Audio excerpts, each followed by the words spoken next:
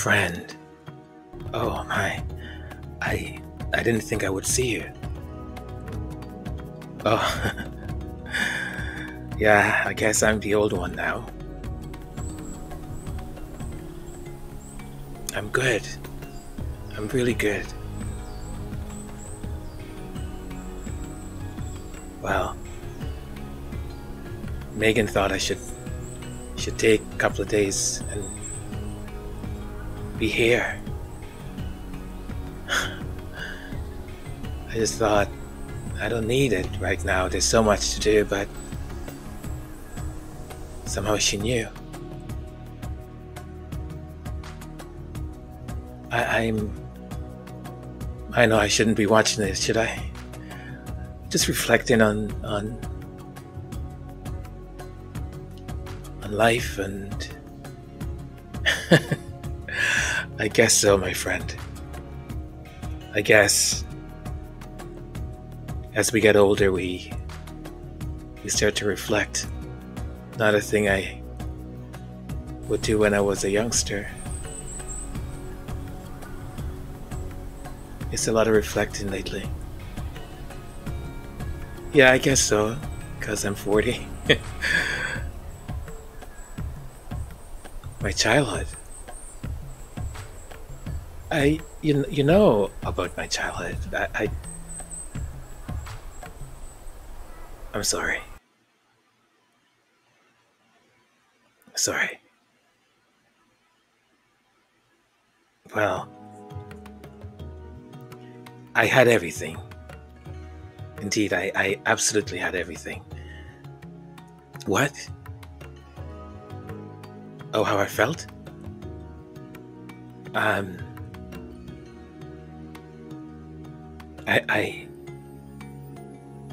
I had everything, and yet I had nothing. My childhood,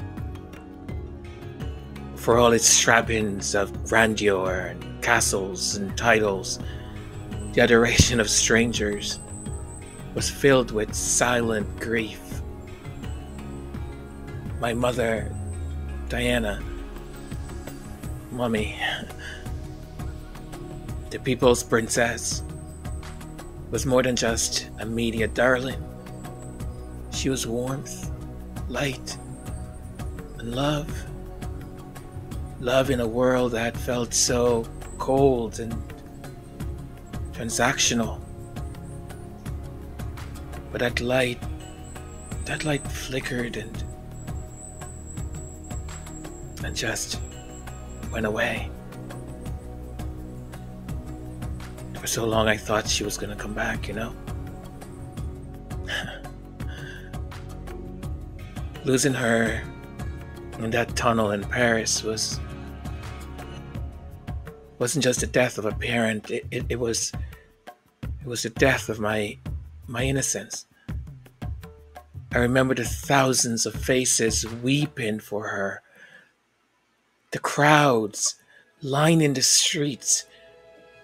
It was so confusing. But where was the comfort for the 12-year-old boy?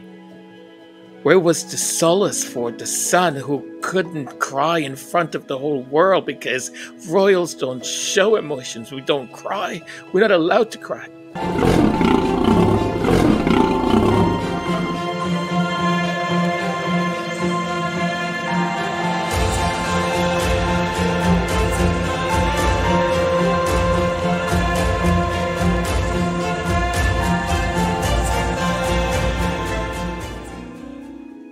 My father, King Charles, has always been a man caught between duty and desire. His relationship with Camilla, Queen Consort, Queen, just Camilla, is a testament to that struggle. While I understand the power of love, having left my royal duties for it myself, the path to their union left scars on our family. that after all these years are still healing. Camilla's journey from the other woman to, it's even hard for me to say it, but Queen, has been a carefully orchestrated rehabilitation of her image. But at what cost? Willie as I call him, and I were expected to accept this very new reality without question, even as we grieved our mother. It's a prime example of how the monarchy prioritizes its image over the emotional well-being of its members. I often wonder what my mother would think of all of this. Mommy, she understood the inner workings of the palace better than most, yet was treated as an outsider.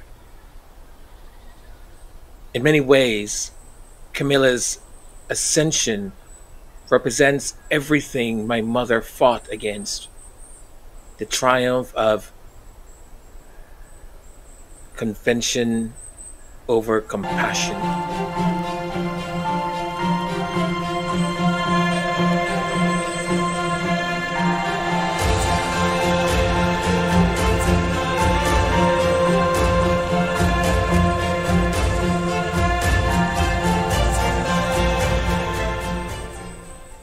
The relationship between William and me, it's complicated. We were once inseparable, united by our shared loss and the unique pressures of royal life. But as we've grown older, the weight of expectations has driven a wedge between us. William embraced his role as a future king, while some may say that I struggled to find my place. When news broke of Catherine's preventative chemotherapy, my heart ached for them. No title or royal protocol can shield you from the fear that comes with a health scare. I wanted to reach out, to offer support, as a brother should. But a divide between us feels almost insurmountable now. It's a stark reminder of how the institution, that institution of monarchy, can strain even the closest of family bonds. William carries the weight of the crown wherever he goes, I know that. I've seen how it's reshaped him, made him more distant. Someone I barely recognize sometimes. Perhaps that's why we clash now. I've chosen to break free from those expectations, while he is bound ever tighter to them. Whatever I say, whatever I write, whatever I do it not to harm him nor his family. I love my brother, and I always will.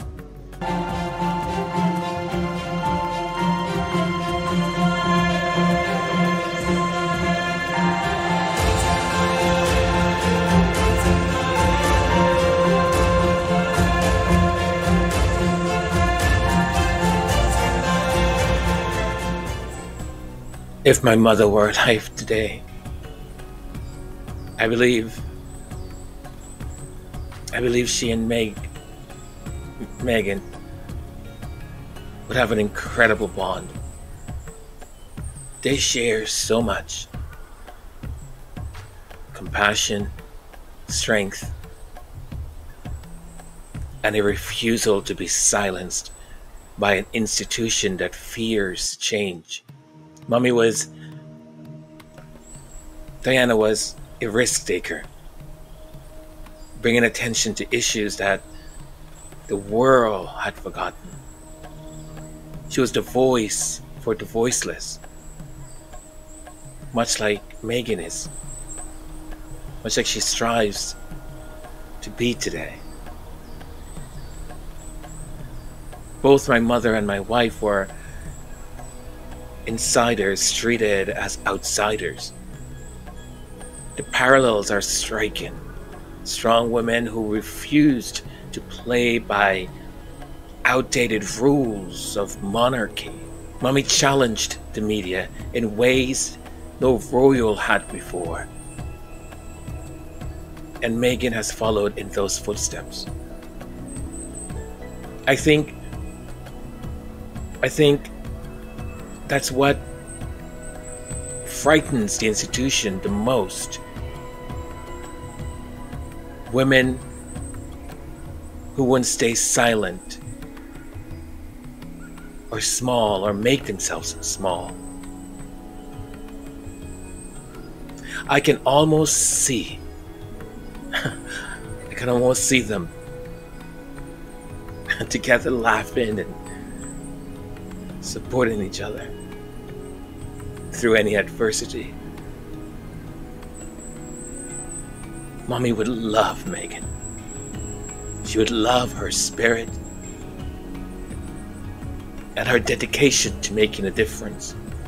She would have been an incredible, well, she is, grandmother to Archie and Lily. Showing them the importance of perhaps using their platform for good. She tried to do that with Lily and me in her own rebellious way. She wanted us to understand how privileged we were and how ordinary people lived. And that they were the ones we should be looking at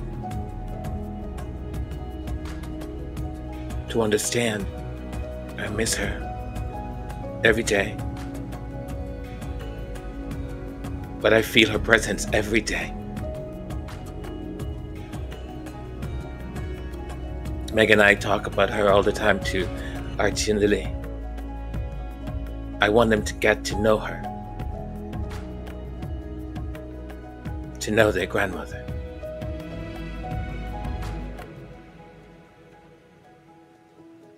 My mommy.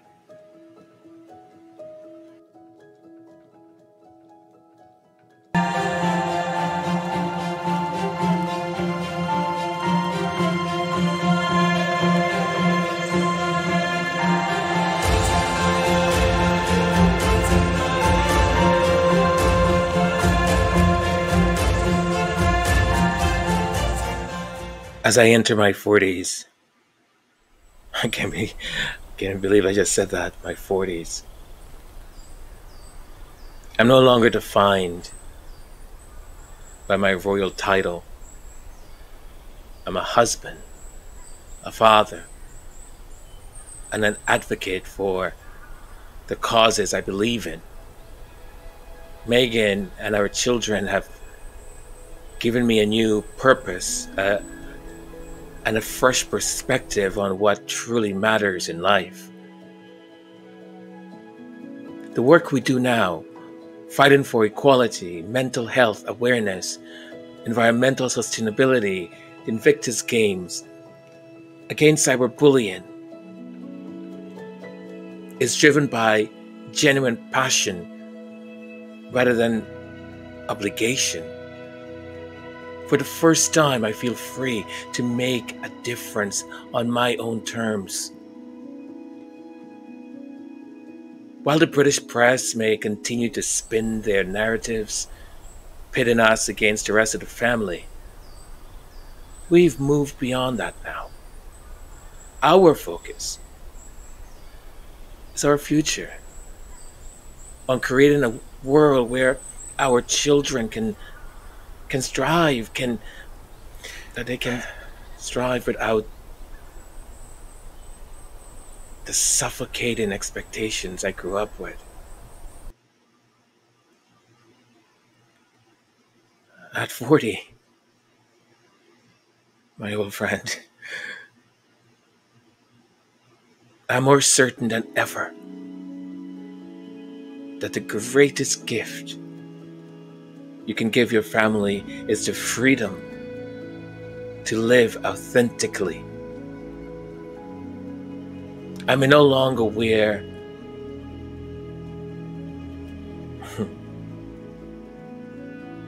certain badges or titles or monikers or whatever, but I found something far more valuable. Peace, purpose, unconditional love.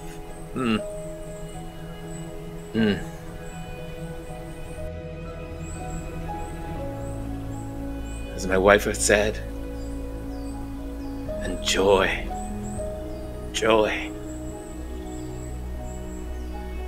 And for that, I'm profoundly grateful.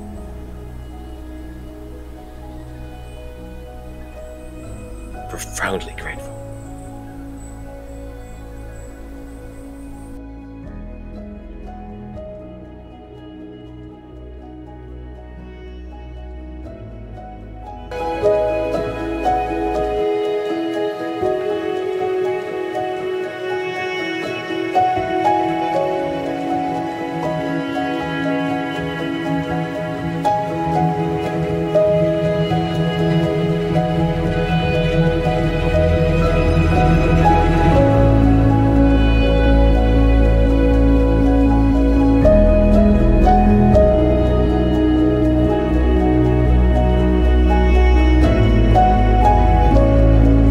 Hey there! Having fun with today's episode? Good, because we are too. Now, before you dive back in, let's take a quick moment. Grab that mouse and show the like button some love. Go on, it doesn't bite. And while you're at it, hit subscribe and ring that bell. Because trust me, you don't want to miss out on our next juicy breakdown. It helps our channel thrive, and honestly, who doesn't want more of the Sussex truth bombs? So, what are you waiting for? Let's keep the good vibes rolling. Thanks for hanging with us. As I stand 40 years old, I find myself reflecting on the incredible journey that has brought me here. But more importantly, I look forward to the path that lies ahead. The years have taught me many, many things, but none more important than the power of love, family, and purpose. I am incredibly blessed to walk this life alongside my amazing wife, Meghan, who shows up each day with an abundance of love, intelligence, care, and a beauty that radiates from her soul. She is my rock, my confidant, and the reason I strive each day to be better. I couldn't do any of this without her. Our children, Archie and Lily, with their kind hearts and infectious laughter, reminds us of the innocence and joy in life. They give us the drive to wake up every morning and work harder to leave behind a better world for them. They are the future, and it is from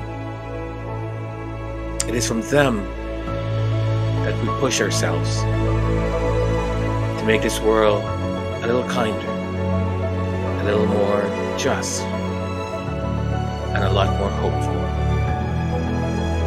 Turning 40 feels less like a milestone and more like a new beginning. I've learned that the greatest gift one can give our family is the freedom to live authentically, free from the constraints and expectations of others. My journey, which once revolved around duty and tradition, has now shifted towards purpose and passion.